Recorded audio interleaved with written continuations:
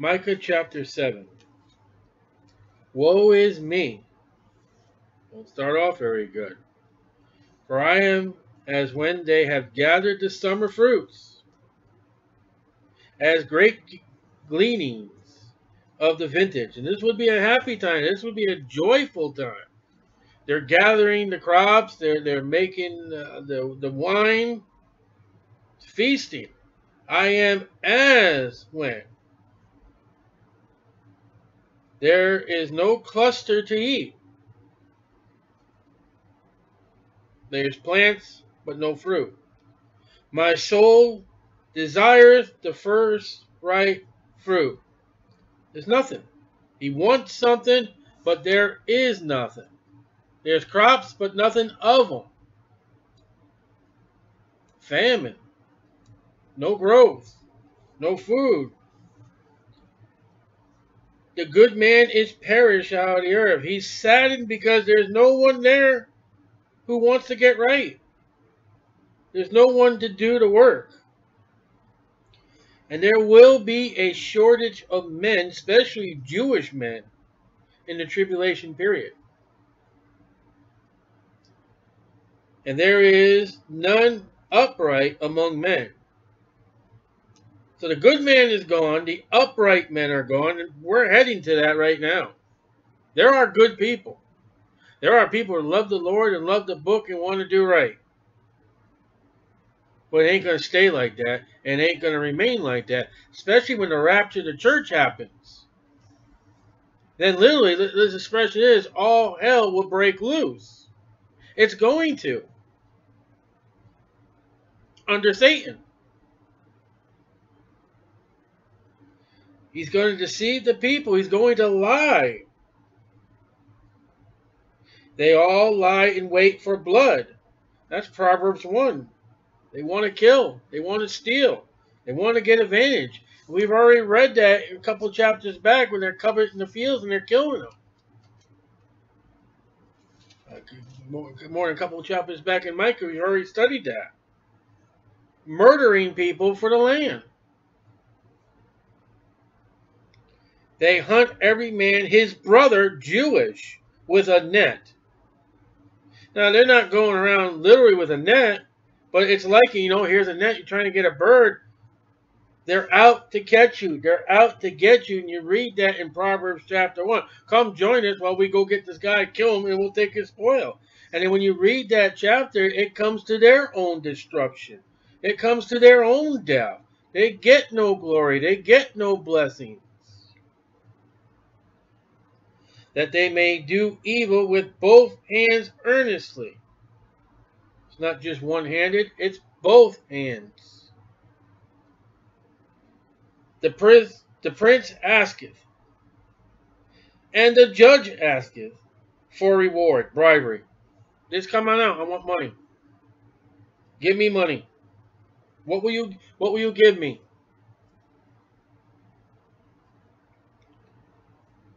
And the great man, that would be somebody important, he uttereth his mischievous desire.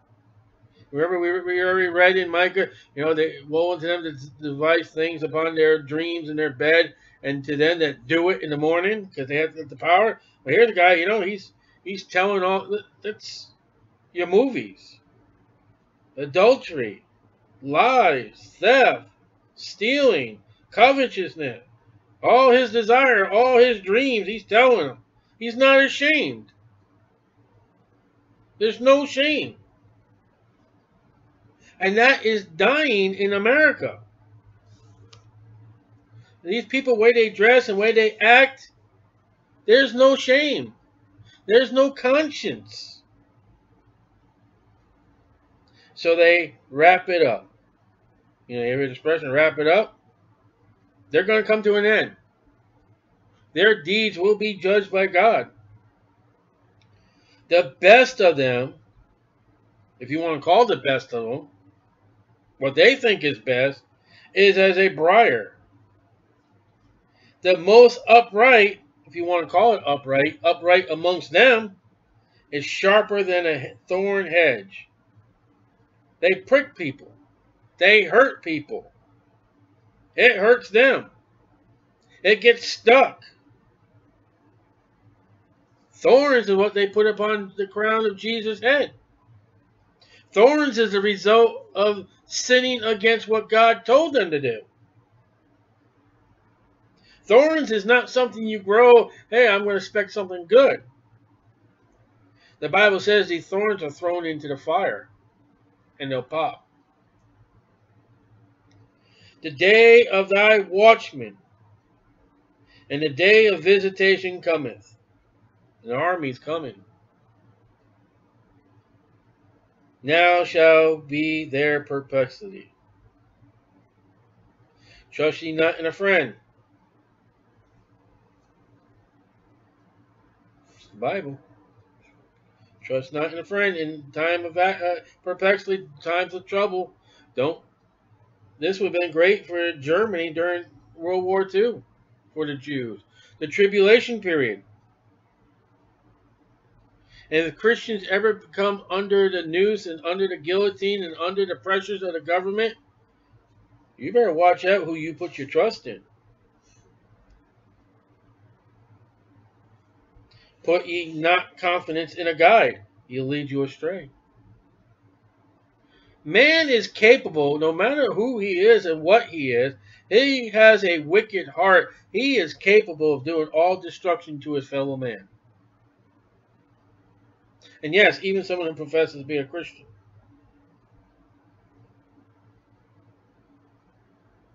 You got to be careful. And we're going to read a few verses. Keep the doors of thy mouth from her that lieth in thy bosom. That's your wife. Don't even talk to your wife. She may turn you in.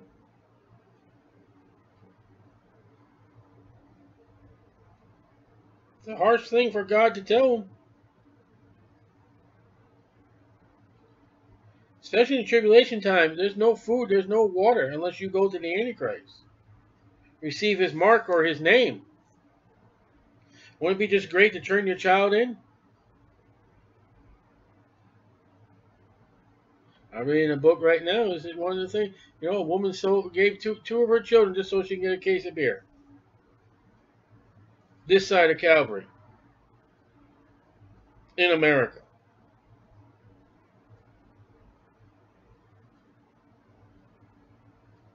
I can get a job if I sell out my family. I can kill my unborn baby so I can have a life.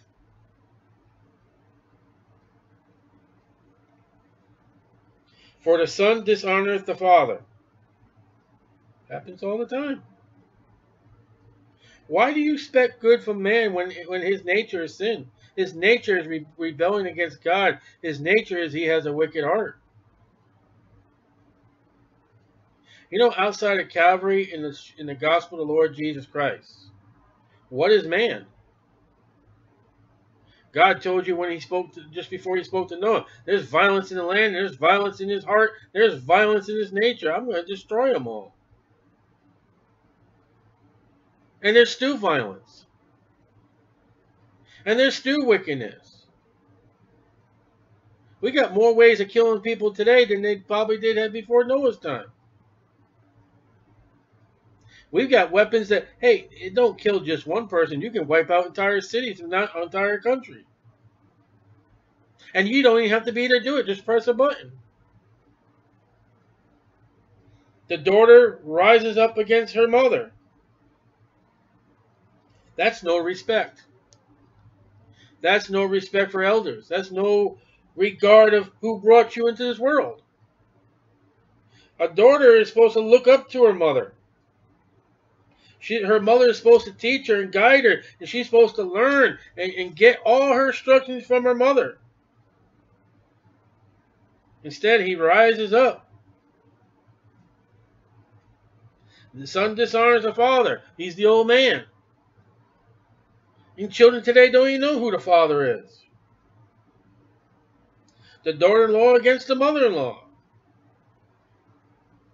Sometimes they call them outlaws. There's a bitter value of in-laws.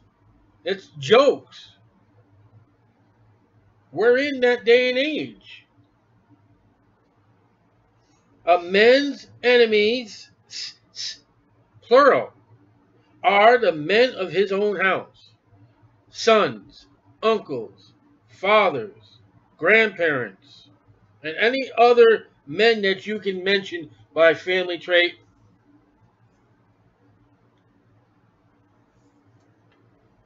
That's a harsh thing to say. And more so, you don't trust if they're not saved or they don't even believe in the Lord Jesus or they don't even adhere to the Bible. If they don't adhere to the Bible, you just better, all right, go ahead, get sunk. Get displaced. Get in trouble. Because the Bible says, therefore Micah says, I will look unto the Lord. Get your eyes off man. He can't do nothing. How do people look upon man and not the Lord? Let's see. Let me think of some titles now. Rabbi, priest, prophet, pastor, teacher, instructor, physical therapist, doctor, psychiatrist, pharmacist. Can I keep going? You want me to keep going? Therefore, I will look unto the Lord. Get your eyes off people and get your eyes on the Lord. The Lord will never do you wrong. You know, I'm teaching the Bible. I'm capable of teaching you falseness. I can turn it. I can do ill. I can go back in the world. I don't want to, but I'm capable. I've got a free will nature. Keep your eyes on the Lord. Keep your eyes on the book. When somebody preaches to you, open the book and check them. You know what the biggest thing you should do when you're listening to a preacher? And I've left the church because of this. When he's reading along, you're following with your eyeballs, and what he reads doesn't match your King James Bible. What are you going to do? Stay there because it's a good place? Or are you going to say, Lord, he's not teaching your word. We need to go. You stay because it's a good place. You got your eyes on man and not the Lord.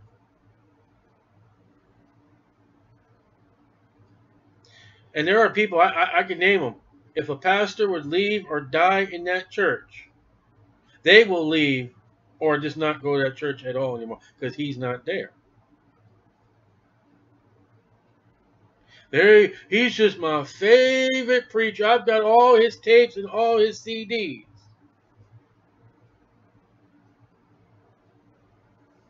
What about to the Lord? I've got several CDs and tapes of several different men. I've been told by the best, go ahead and listen to these men that don't have the right Bible. That you can learn. I will not listen to men who don't quote the Bible. Right. There's one set of tapes I do have where he's not King James, and it's all about evolution. And what he does, he teaches the scientific facts. He's the only one I know that can put it in easy, understandable evolution for dummies for me. Well, other than that, I won't. As soon as I figure it's the wrong Bible, then you got the wrong God.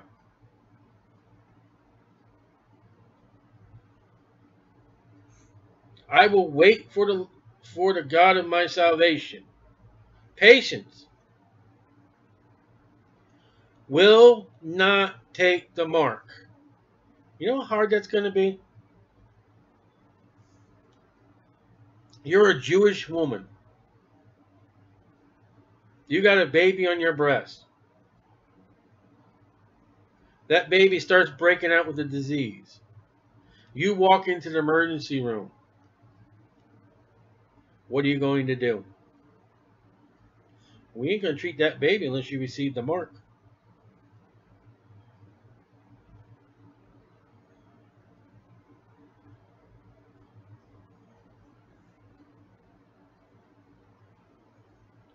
Better wait on the Lord.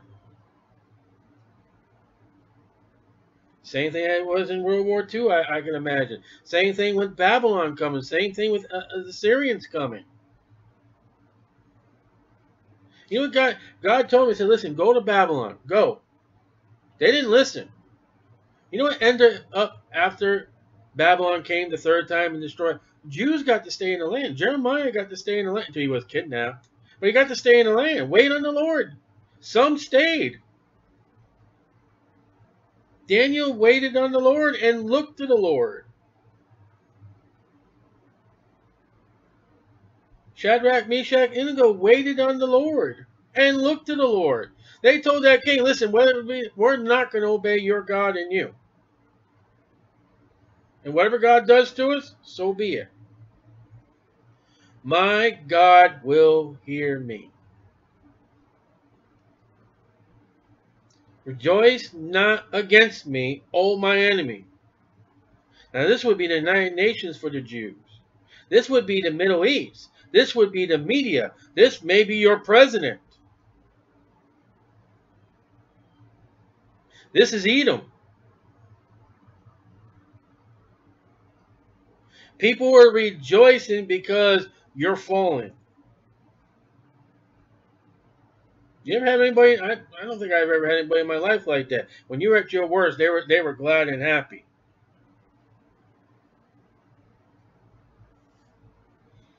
Rejoice not against me, O my enemy. When I fall, see, God's not going to stop him from falling.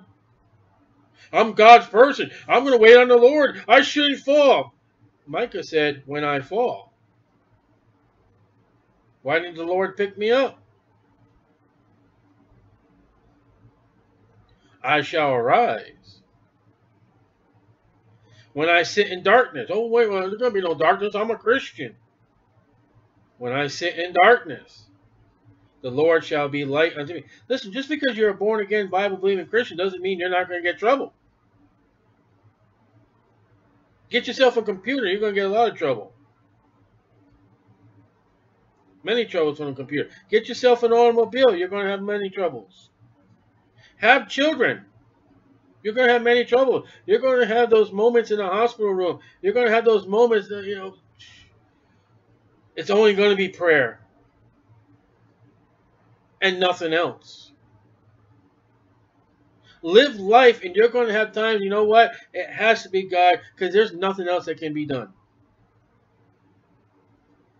And then live right. And all they that live godly in Christ Jesus shall suffer persecution.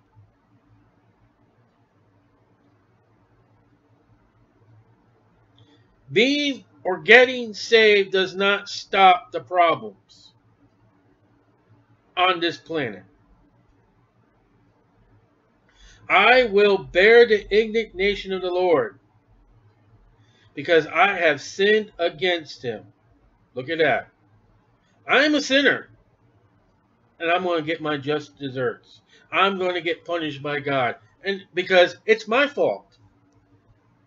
It's not mom's. Listen, you know, you can say because of Adam and Eve, what they did. Yeah, you can say that, and you would be justified to say it's Adam and Eve's fault. It is.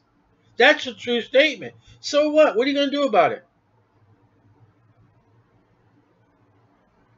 Griping and complaining ain't going to do it. Just walk up to the Lord and say, God, guess what? I'm a sinner.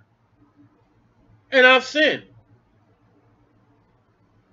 Show me mercy and grace, but I know something's going to happen unless you're mercy. Until he plead my cause. That would be the Lord Jesus Christ standing at the right hand of the Father, and Satan comes up to accuse you. And Jesus is there. Listen, Father, it's under the blood. 1 John 1:9. And execute judgment for me. You notice it doesn't say unto me. It says for me. Jesus Christ took our execution. Jesus Christ took our judgment, Isaiah 53. He was executed, wasn't he? Match that verse with Isaiah 53. Bruised, our sorrows. He will bring forth to the light. Jesus said, I'm the light. John 1 speaks about the light. John 3 speaks about the light. You want light. It's not the power company. It's the one that has the power. And that light from Jesus Christ is free. You don't get a bill in the mail. I shall behold his righteousness. Who said that? An Old Testament Jew named Micah, right? Romans 10, 1 through 4, 11, 23, 27. You know who God's righteousness is? There's Messiah, Jesus Christ. Micah knows he's going to die. Micah knows he ain't going to live forever. Who would want to?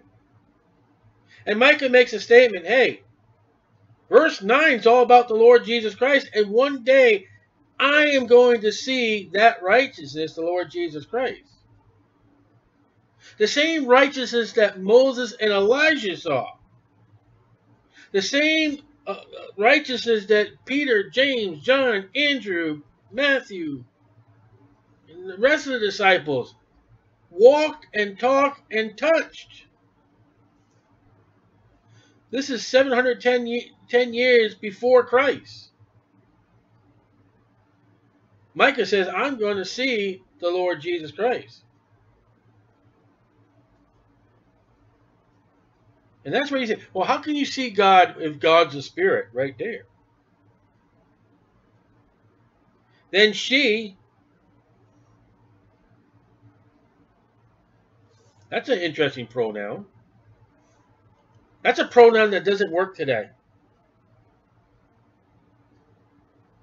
If that pronoun was today, it'd be then it, because people don't know if they're he or she. She, female, opposite of, you got to say that today. I'm surprised you guys say, a she is a woman, she's a female, she's an opposite of a male, of a female identities. No matter what you think. That is my enemy shall see it. Why does he say she? Isn't Satan he? Aren't the armies of Babylon men? Aren't the armies of Assyria men? But I know a mountain. I know a woman that sits on a beast whose cup is golden and drinks the blood of the saints. I like that one. And shame shall cover her which said unto me. Now maybe this is a woman that did come up to Micah, but you can run this over to that woman in Revelation. Where is the Lord thy God?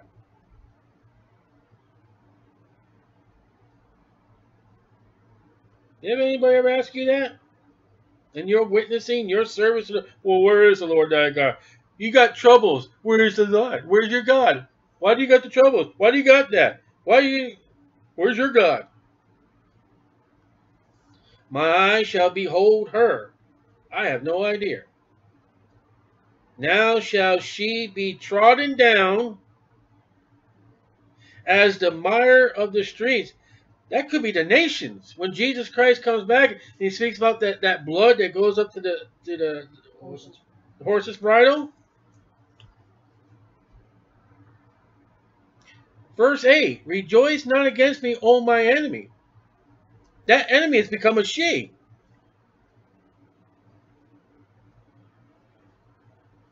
Who is against Israel? Nations. Practically the entire Middle East, if not all the Middle East. It's against Israel. You take all the nations that's in the United Nations. Everyone that is the head of the nation that they represent. And you were to take a tally and say, listen, I got a question here. Yay or nay? Yes or no? Is your nation against Israel? Yes or no? What would you think would be the final outcome when you tally all the yeses and no? I would think no. You would find a majority of the United Nations against this one person. Abraham, Isaac, Jacob, Israel, the 12 tribes. In the day that thy walls are to be built,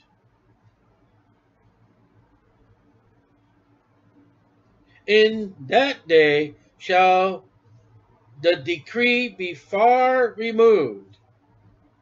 In that day also he shall come even to thee from Assyria, and from the fortified cities, and from the fortress even to the river, and from sea to sea, and from mountain to mountain. This is Jerusalem. It's going to be a rebuilding in Jerusalem. Ezra, Nehemiah, was also going to be a rebuilding of Jerusalem just before the Antichrist. Notwithstanding, the land shall be desolate because of them that dwell therein, for the fruit of their doing. It's desolate today. It was desolate before Ezra and Nehemiah. Why is that land so yucky? Why is Israel and Jerusalem? Why does it look so dead? It's their fruit. It's because of their sin. You ever wonder why throughout all of America, America's got quite a bit of climate regions, from very ice cold in Alaska to very hot in Florida and Texas. But it's not really extreme hot, except for the Death Valley. What is it about that one area of America, and it's far north of the equator, that this one area is just wickedly hot and produces nothing for no reason? There's got to be a reason. I think it's sin. If you were to ask me, I'd say 65, 70%. I would say something there was sin. Feed thy people with thy rod. Isaiah 59:10, Jeremiah 50:19. Yea, though I walk through the valley of shadow of death,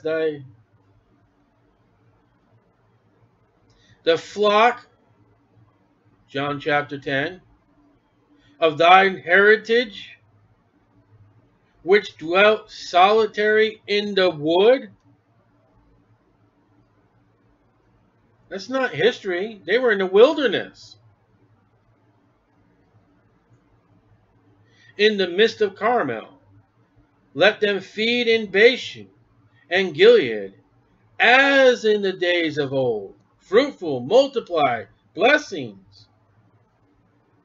According to the days of thy coming out of the land of Egypt. Trying to see the mark here. My eyes are. That'd be Psalm 78:12. Will I show on him marvelous things? You mean manna in the water? Psalms 23. Resting in the midst of turmoil. A table prepared in the wilderness. Satan chasing them. Beating them with a rod as correction. The nations shall see and be confounded at all their might. What is going on with them? Why on earth are they surviving? Ever ask yourself about Israel? How do you believe that there's a God? Israel. Everybody else has been wiped off the map. They shall lay their hand upon their mouth, and their ears shall be deaf. They're not going to talk, and they're not going to listen. They shall lick the dust like a serpent. Oh, I wonder who that is. They shall move out of their holes like worms of the earth, where the worm dieth not. I wonder who we're talking about, John 8:44. They shall be afraid of the Lord our God, and shall fear because of thee, the Jews. There's coming a day when people are going to fear the Jews and they're going to fear God. Who is a God like unto thee? A marvelous God, that pardoneth iniquity. You've got to be guilty to get a pardon. If you're not guilty, there's no pardon. So don't just say a prayer. You've got to walk up to God and on your knees and humble say, God, you know what? You're offering a pardon? I'm guilty. I'm so far guilty, I couldn't even tell you all my iniquities. And passeth by the transgression of the remnant of his heritage. He's going to forgive one day all the sins of Israel. Who can do that? Israel can't look to Saudi Arabia. They ain't going to do it. Can't look to Molech. He's asking for their babies to be burned. You can't ask America. America wants the petroleum from the Middle East. He retaineth not his anger forever. When does he have his anger for the Jews? The tribulation period. When he has Babylon destroy Jerusalem. Because he delighteth in mercy. Israel survives because of mercy of God. He will turn again. He will have compassion upon them. Turn again. He's going to come back to those Jews and he's going to revive them. He's going to give them life. He's going to give them a new spirit. He will subdue our iniquities.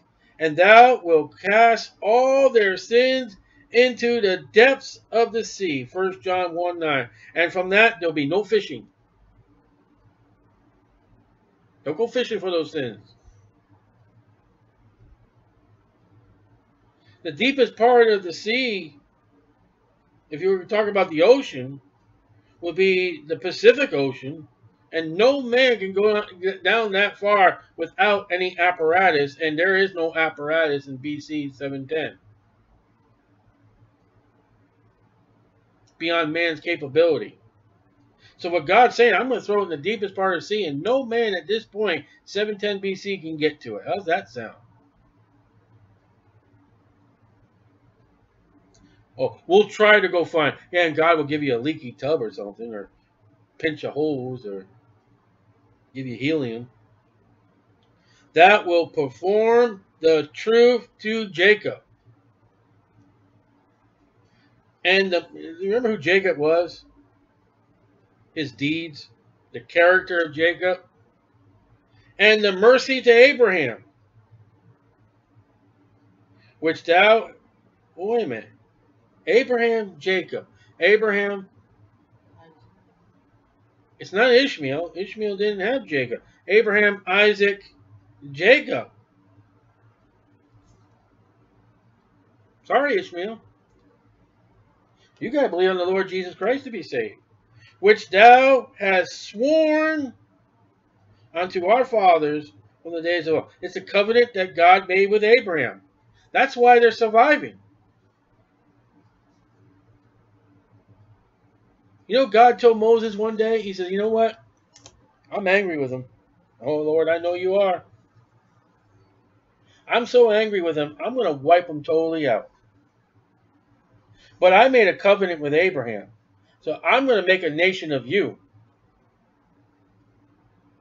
God was going to wipe out the nation of Israel 99% and leave one man. And you know what?